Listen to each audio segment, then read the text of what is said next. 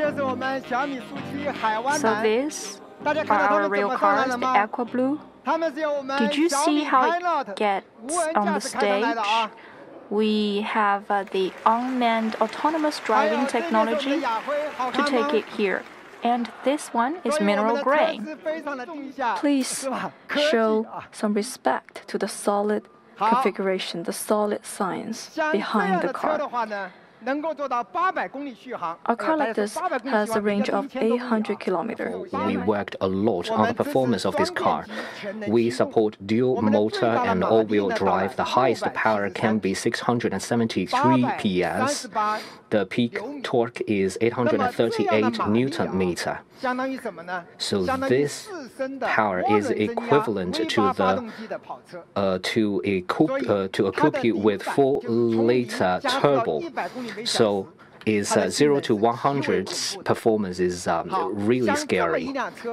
For a car like this, what is performance of 0 to 100? It is 2.78 seconds from 0 to 100 kilometers per hour.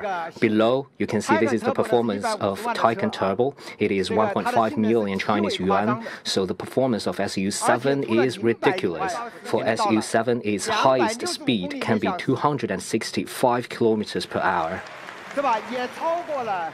It is better than Taycan and Model S, therefore its performance is great.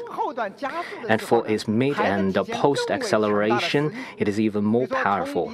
For example, 0 to 200, it is only 10.67 seconds, and Taycan Turbo is 11.05 seconds.